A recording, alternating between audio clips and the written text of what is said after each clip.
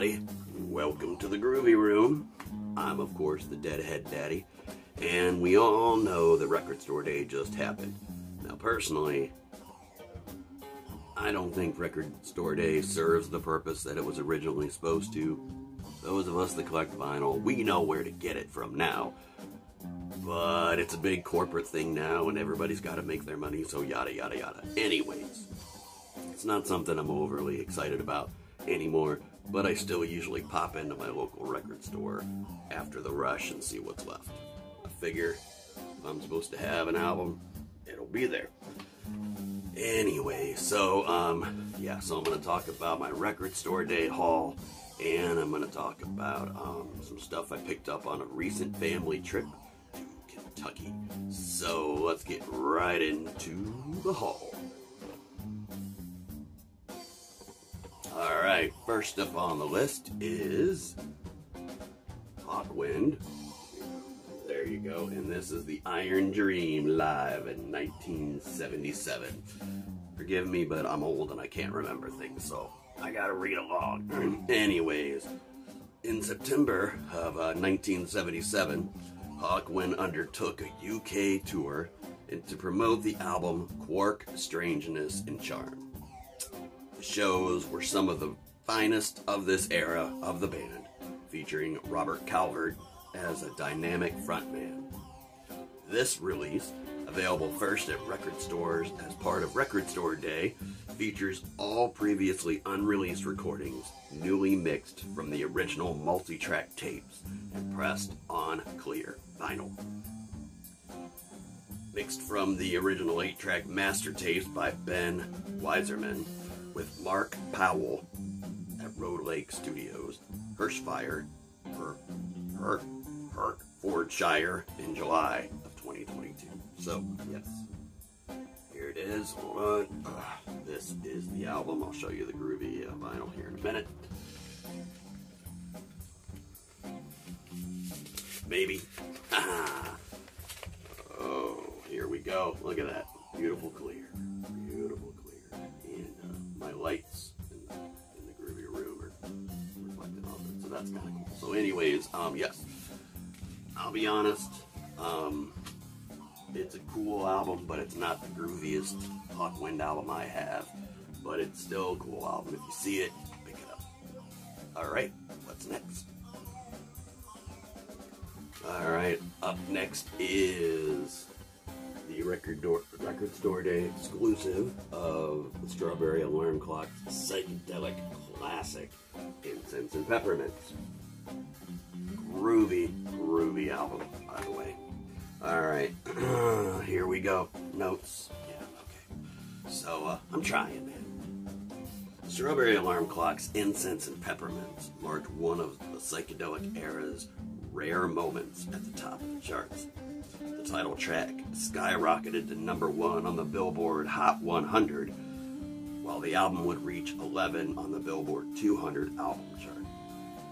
Along with Incense and Peppermints, two other tracks from the album, The World's on Fire and Rainy Day Mushroom Pillow, were featured in Psych Out, the 1968 counterculture era psychedelic movie starring one Jack Nicholson. He did a lot of those movies, man. Anyways, the title track would later appear in the film Austin Powers International Man of Mystery. Now, this special Record Store Day release was pressed on bubblegum pink vinyl, so let's check that out. Alright, yeah, I know.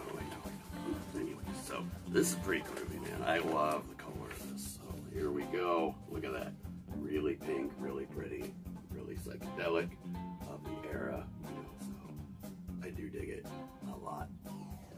And again, this is an absolute classic album. If you're into psychedelic music, it should definitely be in your collection. Definitely. Okay, now we got a big one. Well, you know, on Record Store Day, when you're shopping at your favorite record store, you always go through the used bin.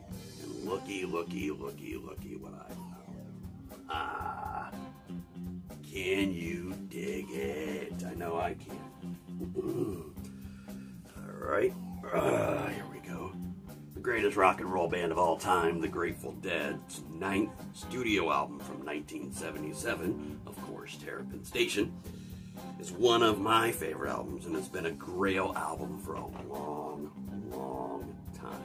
At least on vinyl. I've had it on CD forever, but it was the first Grateful Dead album on RSD Records and the first studio album after the band returned to live touring following a nearly 2-year hiatus. The album reached number 28 on the Billboard album chart and achieved gold album status in 1987, the year I got on the bus. After being released for the first time on CD by RSD Records following the release of that year's In the Dark. So yeah, we know it's all the Touch of Grey thing, man. And I don't care what anybody says. I still love that song. It's the song that got me on the bus. I dig it. So yes, I am very happy to have Terrapin Station, the Turtles, the Terrapins. They're my favorite of all the Grateful Dead icons. And there was a part of me that actually, because it wasn't very much, that I kind of hoped that it didn't play so I could frame it. But, oh well, I'll come across it again. So, yes, Terrapin Station. Doo-doo-doo. All right. Next on the agenda is the CD re-release of the soundtrack to Zabriskie Point. With this cool little holographic cover. Yes, Zabriskie Point. Da-da-da-da, Zabriskie Point. Anyways, this hard-to-find soundtrack features several rare Pink Floyd tracks and contributions by, of course, the Grateful Dead and Jerry Garcia's solo work. The Youngbloods, the Kaleidoscope, and many more.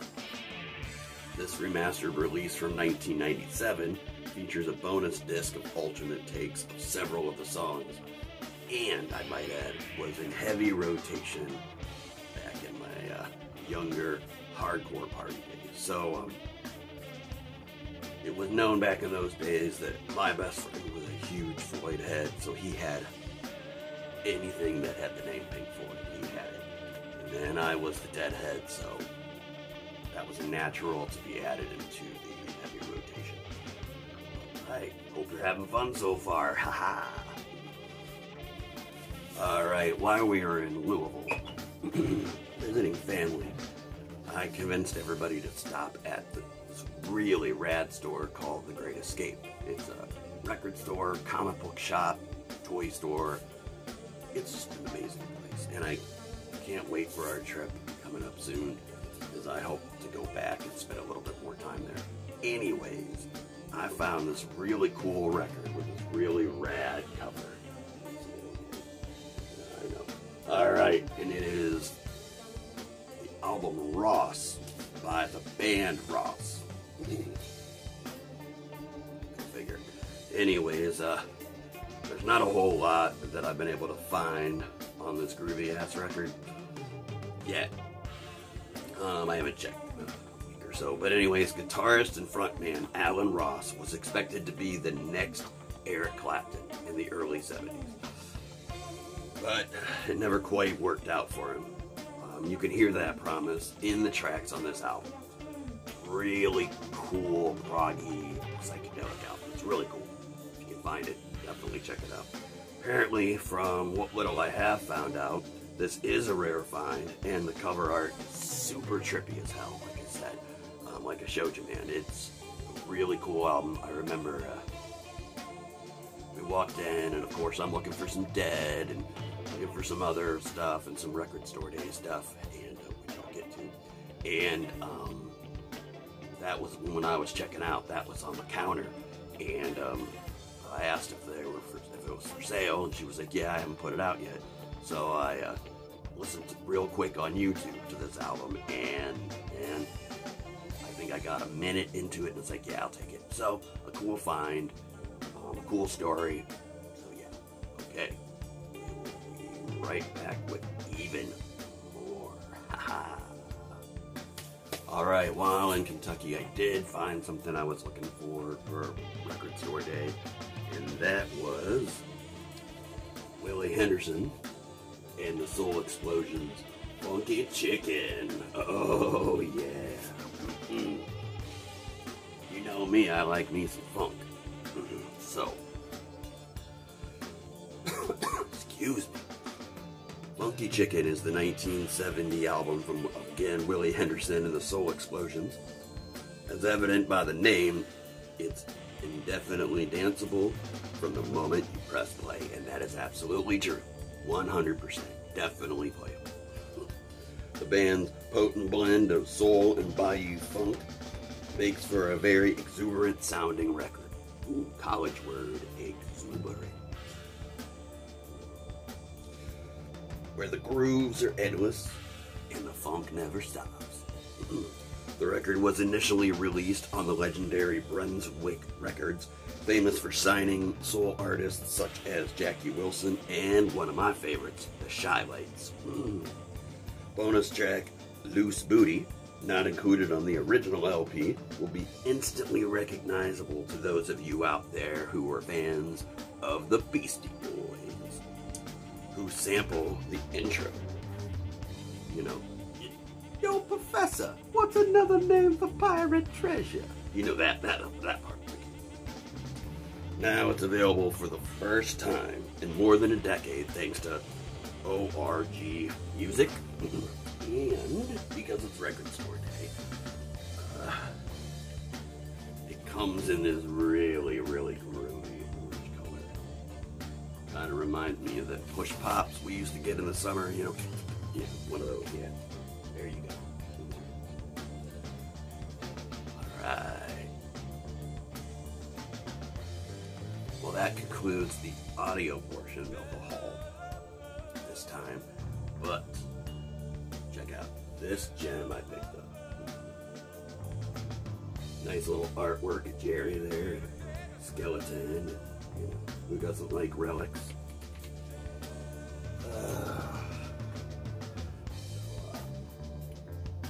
Which, by the way, Relics is still being published these days, and I'll put a link to their website down at the bottom. And all this other stuff that I've got, I'll try to put links in the description. So if you want to try to track it down, go ahead. Of course, dead.net as well. Anyways, Volume 17, number 6th issue of Relics magazine from December 1990 is completely rad as hell. Completely. Back in those days, as in the 90s, when I was introduced to the zine, there were awesome features like Grateful Dead photos, word finds based on the band, and We Are Everywhere section with fan pics, and of course Dead set lists, ways to trade tape, and correspond with fellow heads. The days before the internet. Yeah, well, you younger heads, you don't understand, man. Like, for some of us, tapes were hard to come by, and we had no head friends. You know, some of us, I still don't have a whole lot of deadhead friends, so if you want to be my friend, subscribe. But anyways, no, like, it was a way for us to talk to each other, or find out where the next show was, or trade tapes, or whatever, man. So, you know, it's a community like it always has been, and that's how we did it back in the 90s, and earlier. So, Relics magazine is just iconic to us old school kids. Alright, I got one more little treasure that I picked up. Alright, here we go. Issue 56 of Unbroken Chain. Look at that. Beautiful artwork. Just for the record, I will be framing these two magazines. Putting it on the wall in the Groovy room just because they're rad and they got memories and stuff like that. I have seen them on the internet. They're not incredibly uncommon, but I don't care, man. I think it's cool. So anyways, now, issue 56 of Unbroken Chain. From the summer of 1996. Pretty similar to Relics in a lot of ways. I did buy this because I've never seen one of these in the wild before, And the cover by Lewis Newark is super, super groovy, man. Imagine my surprise, though, and delight, when I saw an ad for the Northeast Ohio jam band legends in our area, Ouroboros, sorry, and saw an ad for them in these pages, and so I just thought that was really, really freaking cool, man. So yeah, really freaking cool. So this is definitely something I'm happy to have. Again, I'm gonna be framing those bad boys, and they're not in the best of shape. Either there's a lot of writing in it, like notes, oh, I have this show or whatever, but that's part of the history of being a deadhead back in the day, and I'm trying to find something here. So that's just, you know, something that classifies, you know, so a lot of it in these, and clearly the same person owned these, but that's just part of the life, man. So to me, it's part of the history. They were in mint condition. These are well loved by another head, and they have been passed on to me, so I'm grateful. Well, that's it for this episode of the Groovy Room. Stories from the Groovy Room.